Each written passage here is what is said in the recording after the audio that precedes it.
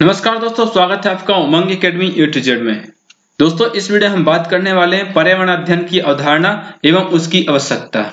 आज से शिक्षा शास्त्र शुरू कर रहे हैं। बहुत सारे दोस्तों के कमेंट आ रहे थे कि सर पर्यावरण का शिक्षा शास्त्र कब करवाएंगे, पेडागोजी कब करवाएं। तो आज से अपन स्टार्ट कर रहे हैं, एक एक करके पूरा चैप्टर वाइज इसको कंप्लीट करेंगे। इसके पहले अपन कर रहे थे पर्यावरण में पूरे के पूरे चैप्टर कंप्लीट हो चुके हैं। अंतरिक्ष विज्ञान बहुत सिर्फ एक चैप्टर बाकी है जो कि बहुत जल्द मैं आपको प्रोवाइड करवा दूंगा, और एक दो चैप्टर उसके बाकी हैं जो कि नेशनल पार्क जो हैं उसके बारे में बहुत अच्छी ट्रिक बना करके नेशनल पार्क जो है उनके बारे में एक वीडियो बनाऊंगा, और जो भाषा है किस राज्य में कौन सी भाषा बोली जाती है उसके ऊपर एक वीडियो बनाना है। बाकी पहला पोर्शन आपका कंप्लीट हो चुका है। जे भाग 2 है शिक्षा शास्त्र। शिक्षा शास्त्र मतलब पेडागोजी है। पेडागोजी में किस प्रकार से प्रश्न पूछे जाएंगे, आपकी पर्यावरण अवधारणा क्या होती है, इसमें किस प्रकार से प्रश्न बन सकते हैं, इन सब के बारे में बात करेंगे। परिभाषा कैसे याद करनी, परिभाषा बहुत जरूरी हो। बात करें पर्यावरण की अर्थ की, पर्यावरण की मीनिंग क्या होती है, अर्थ क्या होता है। तो पर्यावरण शब्द जो होता है दो शब्दों से मिलकर के बना होता है, परिधन आवरण। दो शब्दों से मिलकर के बना होता है परिधन आवरण।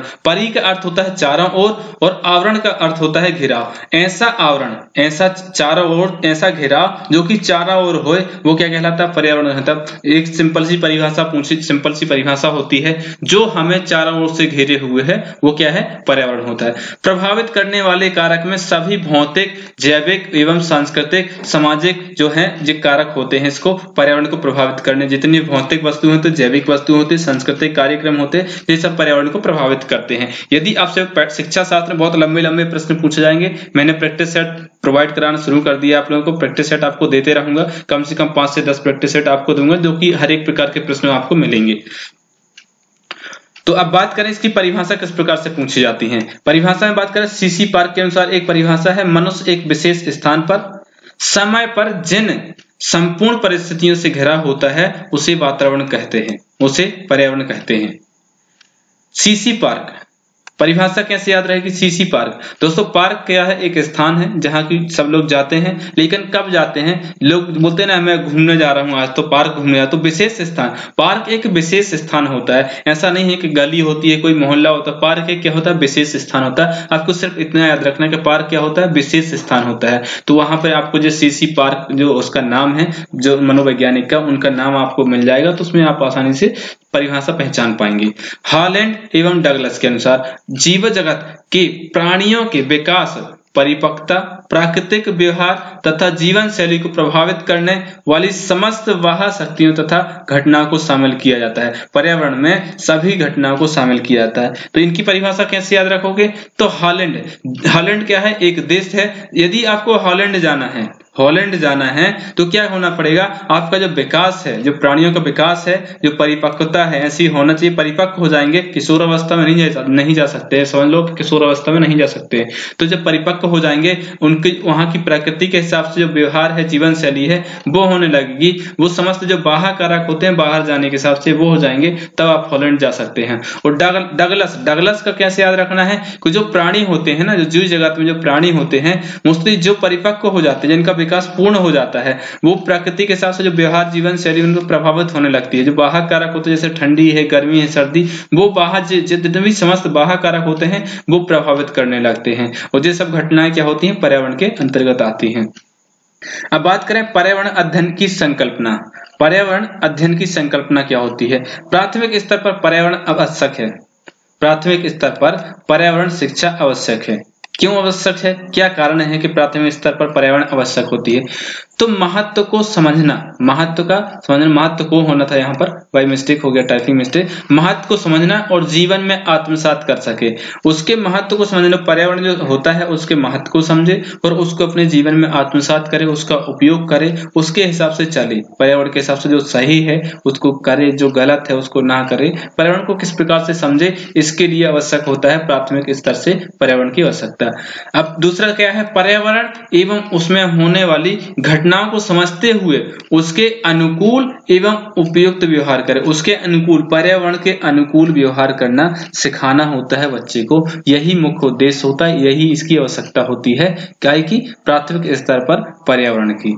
और पर्यावरण के अनुरूप व्यवहार करने की शिक्षा प्रदान करना। ये शिक्षक का दायित्व होता है कि बच्चे को पर्यावरण के अनुरूप व्यवहार करने की शिक्षा प्रदान की जाए। मुख्य रूप से जैव मंडल का अध्ययन किया जाता है। जो पर्यावरण होता है उसमें मुख्य रूप से जैव मंडल का अध्ययन किया जाता है। काय का? जैव मंडल का अध्ययन किया जाता है। जैव मंडल के सभी जैविक एवं अजैविक घटकों की विशेषताएं एवं अंतर संबंधों का अध्ययन किया जाता है। तो आपसे पूछा जा सकता है कि जैव मंडल में कौन कौन सी चीजें आती हैं? तो जैविक भी आती हैं और अजैविक भी आती है। जैविक को बात करें तो ये क्या होती है? बायोटिक होती है। जो अजैविक होती है वो एबायोटिक होती है। इस समय जो सबसे ज्यादा शब्द आपको मिलेंगे बायोटिक एवं अबायोटिक शब्द मिलेंगे आपको पर्यावरण की परीक्षा के यदि प्रैक्टिस सेट आप लगाएंगे वो प्रश्न आपको मिलेंगे।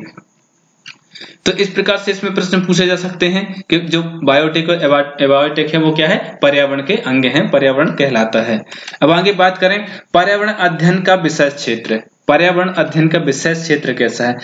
परिस्थिति में इन इकोसिस्टम। क्या है? परिस्थिति जो होती है इकोसिस्टम, जो क्या होता है? जिसमें जीव तथा उसके वातावरण के आपसी संबंधों का अध्ययन किया जाए। जीव जो होते हैं, जीव जंतु होते हैं, उनके आपसी संबंधों का वातावरण से संबंध किया। जैसे तालाब होता है, समुद्र होता है, ये परिस्थिति के बहुत बड़े बड़े उदाहरण होते हैं। कई बार पूछा जाता है कि सबसे बड़ा परिस्थिति तंत्र का उदाहरण क्या है? तो वो है समुद्र। और छोटा जो होता है तालाब भी कई बार आपको ऑप्शन में मिल जाता है। तो तालाब क्या है? परिस्थिति तंत्र का उदाहरण है। तो इनका आपसी संबंध जो होता है मानव से किस प्रकार से संबंध होता है? जीव जगत जो होते, जीव जो प्राणी होते हैं उन्हें पानी पीते हैं, मनुष्य जो होते हैं तालाब बनाते हैं, पानी का संरक्षण करते हैं। तो उनका संबंध कैसे होता है जीव जगत में, उन सभी का अध्ययन किया जाता है इसमें। मानव स्वास्थ्य इन ह्यूमन हेल्थ। जल, वायु तथा मिट्टी से होने वाले रोग सीधे मानव को प्रभावित करते हैं। जो भी मानव स्वास्थ्य होता है, जल, वायु तथा मिट्टी से होने वाले जो रोग होते हैं सीधे मानव स्वास्थ्य को प्रभावित करते हैं। और जल,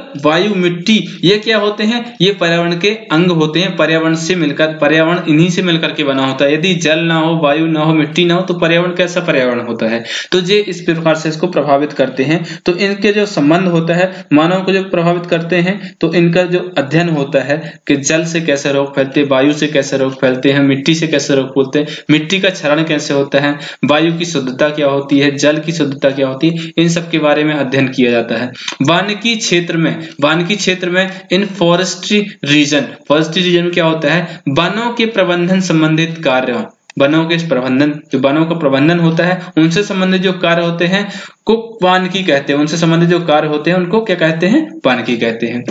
वन समाज की धरोहर है। वन क्या है? समाज की धरोहर, ना कि किसी व्यक्ति की प्राइवेट प्रॉपर्टी। क्या है? सामाजिक धरोहर है। सरकार के साथ साथ प्रत्येक व्यक्ति को यह नैतिक कर्तव्य है कि वह वनों के संरक्षण तथा संवर्धन में योगदान दे। ये सरकार भरे का कर्तव्य नहीं है, सिर्फ सरकार का कर्तव्य नहीं है कि वो वनों की सुरक्षा करे, हर एक व्यक्ति का कर्तव्य है कि वो वन की सुरक्षा करे। दोस्तों आपको एक प्रश्न दे रहा हूं मैं कि विश्व वानिकी दिवस कब मनाया जाता है? इसका मुझे कमेंट बॉक्स से कमेंट करके बताना पड़ेगा कि क्या इसका उत्तर होगा, किस दिन मनाया जाता है। इसकी डेट बतानी है महीने के साथ में कि किस महीने मनाया जाता है। दोस्तों बहुत हाल ही मनाया गया है, आपको याद होना चाहिए यदि आप पर्यावरण अध्ययन पढ़ रहे हैं, आपके सिलेबस में दिया है। तो विश्व वानिकी दिवस, इसके पहले जो चैप्टर करवाए हैं उनमें मैंने बता चुका हूं एक दो बार।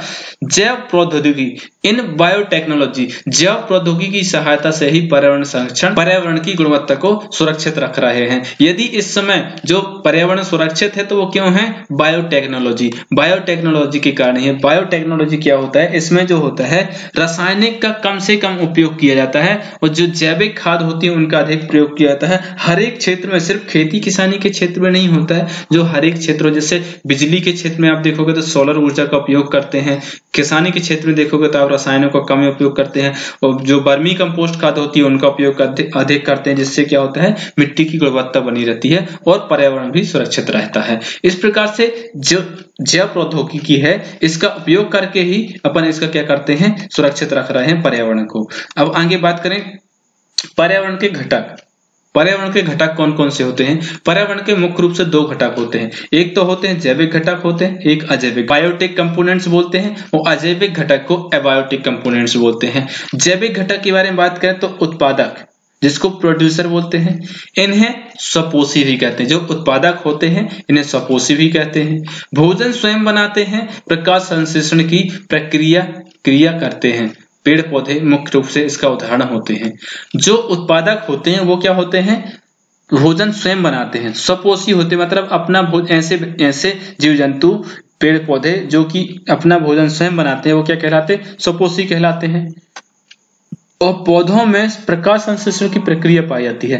वो आपको पता होगा कि प्रकाश संश्लेषण जो होता है इसके लिए आपको सूर्य की आवश्यकता पड़ेगी, मतलब सूर्य के प्रकाश की, जल की आवश्यकता पड़ेगी और हरे पत्तों की आवश्यकता पड़ी। यदि हरे पत्ते नहीं है तो हरे तने होने चाहिए जिसमें पर्णहरित जो होता है वो पाया जाए।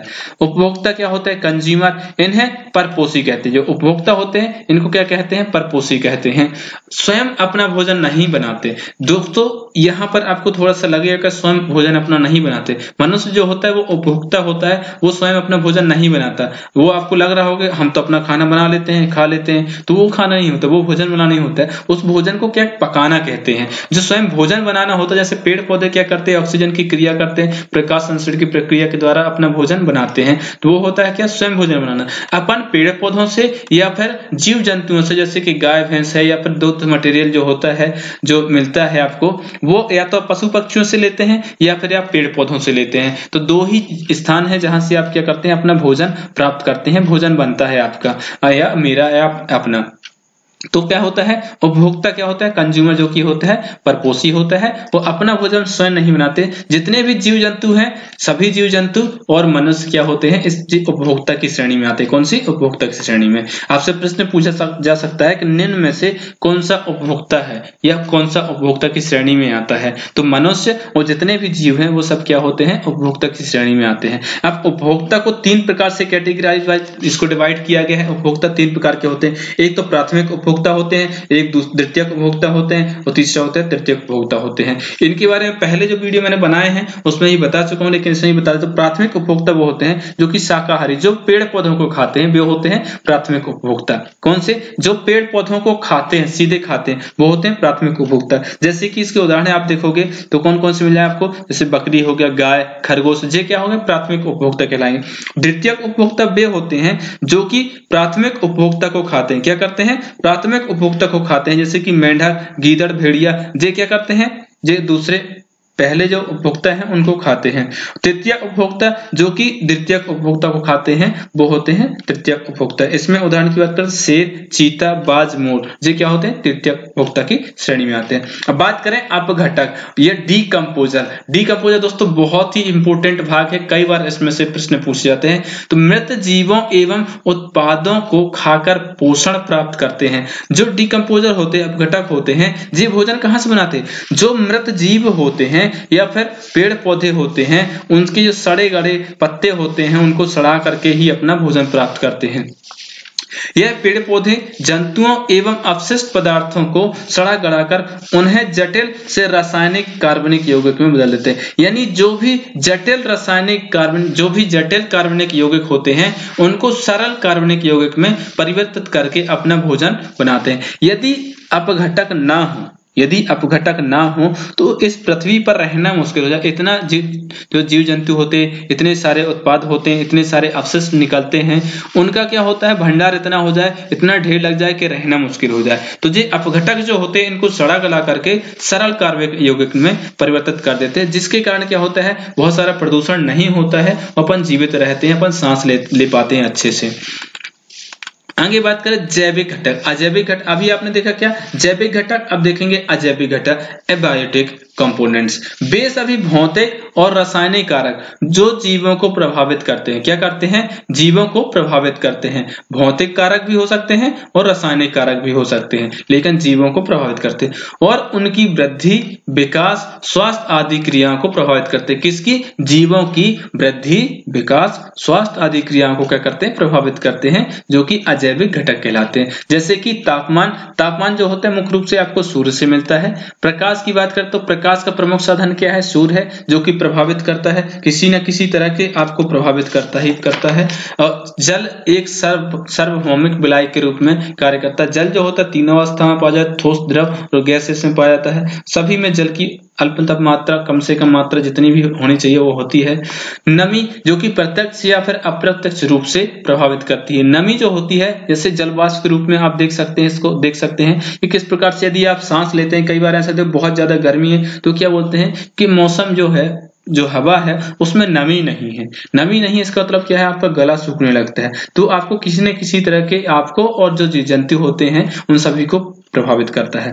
मिट्टी अनेक खनिज तत्व पाए, मिट्टी में क्या होते हैं, अनेक खनिज तत्व पाए जाते हैं। मिट्टी बहुत सारे खनिज तत्व पाए जाते हैं। इनका निर्माण एक जटिल प्राकृतिक प्रक्रिया द्वारा होता है। विशेष ध्यान दें, जटिल प्राकृतिक प्रक्रिया द्वारा, जटिल प्राकृतिक प्रक्रिया द्वारा इसका निर्माण होता है। इसमें कई बार प्रश्न पूछे गए हैं, तो ये बहुत जरूरी होते हैं खनिज तत्व। गुरुत्वाकर्षण जो होता है वो भी पाया जाता है पृथ्वी में। वायुमंडलीय गैसें जो होती हैं इनके बारे में वीडियो बना चुका हूं, यदि आपने नहीं देखे, बहुत सारे मैंने पर्यावरण के वीडियो बनाए जो कि बहुत ज्यादा हेल्पफुल हैं, चाहे आपका टेट का एग्जाम हो या फिर कोई अदर कॉम्पिटिटिव एग्जाम हो। वायुमंडलीय गैसों में बात करें तो सबसे ज्यादा होती है जो N2 नाइट्रोजन गैस होती है 78.8%, लगभग 70-80 ऑप्शन में आपको मिलता है। और जो उसके बाद होती है ऑक्सीजन 21%, ऑर्गन जो होती है 0.93%, कितनी कौन सी होगी, आर्गन। और जो कार्बन डाइऑक्साइड होती है वो होती है, कितनी होती है, 0.003, मतलब 0 थोड़ी मात्राएं पाई जाती है।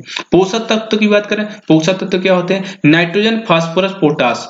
पोटास को पोटेशियम भी बोलते हैं। तो नाइट्रोजन, फास्फोरस, पोटास, पोटेशियम, इसको NPK के नाम से भी जाना जाता है। और इसी को बोलते हैं बृहद पोषक तत्व। दो कैटेगरी में बांटा गया पोषक तत्व को, एक तो सूक्ष्म पोषक तत्व होता है, एक बृहद होते हैं। सबसे पहले बृहद की बात करें तो नाइट्रोजन, फास्फोरस और पोटेशियम जो बृहद पोषक तत्व के उदाहरण हैं। मैग्नीशियम, जिंक, कोबाल्ट और कॉपर जो सूक्ष्म पोषक तत्व के उदाहरण की श्रेणी में आते हैं। तो इनसे भी रोग प्रतिरोधक क्षमता बढ़ती है, जो काम करते हैं शरीर में। हर एक प्रकार से हर एक तत्व क्या होता है, जो उसका उपयोग होता है वो उपयोग की दृष्टि से महत्वपूर्ण होता है। ऐसा नहीं है कि कोई भी तत्व अनावश्यक रूप से उसका उपयोग नहीं होता है, अनावश्यक रूप से उसको पढ़ा जाए या फिर खाया जाए, बहुत जरूरी होता है।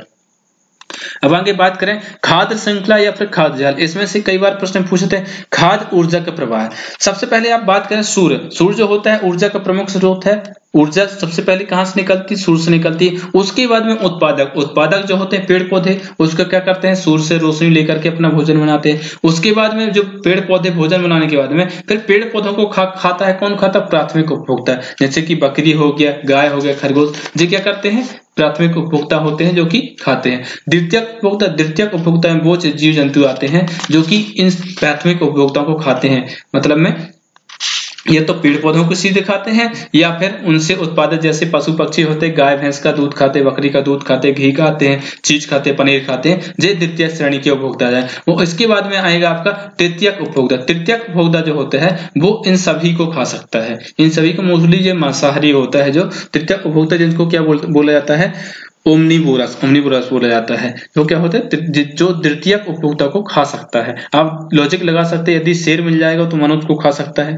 प्राथमिक उपभोक्ता, यदि आपको केला मिल जाए या फिर कोई सा भी फल मिल जाए, पेड़ पौधा मिल जाए, तो क्या मनुष्य उसको खाता है, हाँ जी खाता है। गाय यदि होती है तो गाय इसको खाती है, लेकिन गाय के दूध को कौन खाता है, मनुष्य खाता है। तो मनुष्य द्वितीयक श्रेणी का उपभोक्ता होता है। कई बार प्रश्न पूछा गया है, आपसे प्रश्न पूछा जाएगा जो पेड़ पौधे होते हैं वो कौन से होते हैं, वो होते हैं उत्पादक होते हैं, ना कि उपभोक्ता। विशेष ध्यान दें, ठीक है।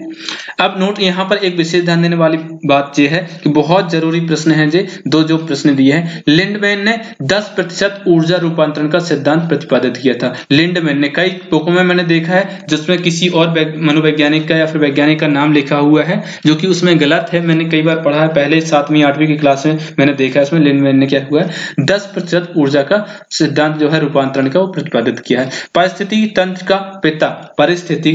का पिता किसे कहा जाता है, ईओडम को कहा जाता है। परिस्थिति तंत्र का पिता किसे कहा जाता है, ईओडम को कहा जाता है। तो आपको एक प्रश्न दे रहा हूं कि रक्त समूह की खोज किसने की थी। रक्त समूह जो होता है, ब्लड ग्रुप जिसको बोलते हैं, उसकी खोज किसने की थी। इसका उत्तर आप मुझे कमेंट बॉक्स में कमेंट करके बता सकते हैं। कैसा लगा वीडियो कमेंट करके मुझे बताएं। यदि अच्छा लगा तो लाइक करें, शेयर करें। मिलते हैं नेक्स्ट वीडियो में, तब तक के लिए नमस्कार। Thanks for watching.